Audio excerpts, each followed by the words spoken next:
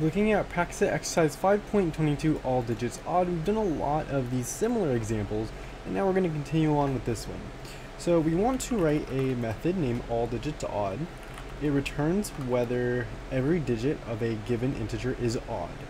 So we're going to have it be a public Boolean because we can see it's either true or false. The name is allDigitsOdd, and we take an integer as a parameter. So this is going to be our function here. So if we have all odd numbers that are passed in right here, we're going to return true. Now if there's anything that's even, we're just going to return false. So we're just going to have checks for these. So we have our integer right here. Oh, we also need to make sure we account for odd numbers too. Since odd numbers don't change anything, what we're going to do is set our integer. We're just going to redefine it. So we have integer is equal to math.absolute values, and this is going to make our integer not have a negative. So we're removing the integer from here. Math.abs integer. You could do this on your own, but using this math class is a little bit easier. Now inside of here, we're going to have a while loop, and this is because we want to run through every one of these numbers right here. We are going to divide this by 10 every single time, so that way we get a smaller number. We're going to take the modulus of this, meaning we're going to divide it by 10, and then take this remainder and examine it to see if it's even or odd.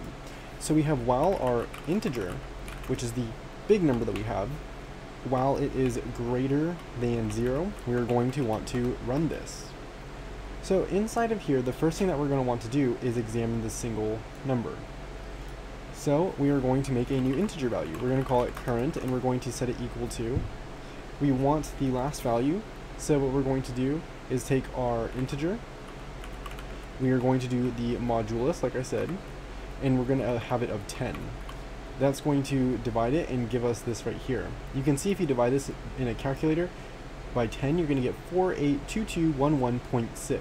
So we're just going to store the 0.6 in our current so that we can examine it. Now, next thing that we're going to want to do is get rid of that 6, right? Because we don't need that in our integer anymore. We want the smaller integer.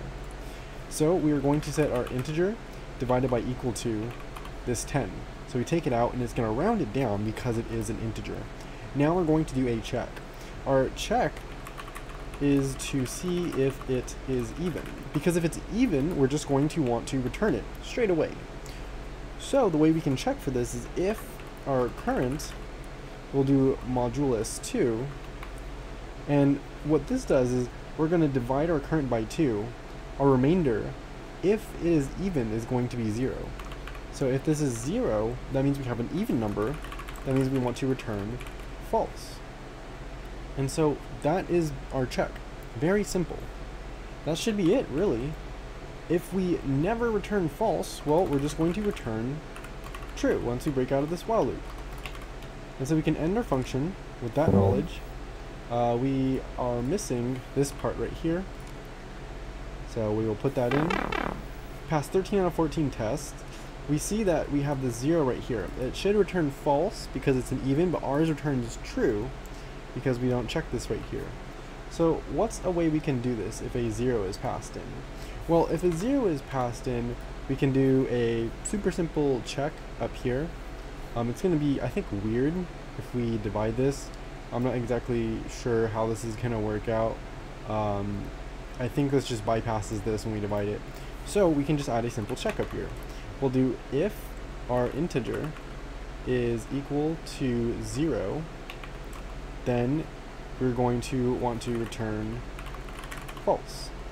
Now we can put this up here, but what if we have a 0 inside of here and nothing else is 0? Like we have an even number here.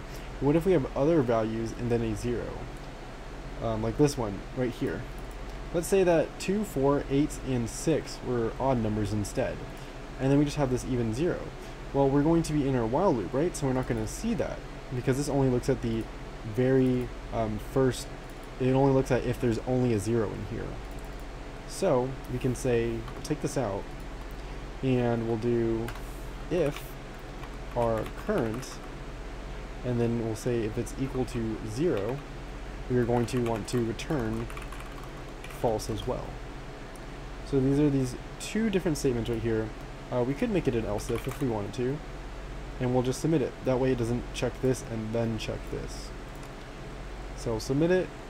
We've still not done it correctly.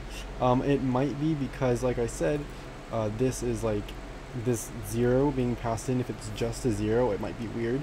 So we can leave this else if inside of here, and we can put back our if statement right here, because it might be doing some weird stuff with this part right here. If we go into IntelliJ and we go through a debugger, we could probably see that a little bit easier.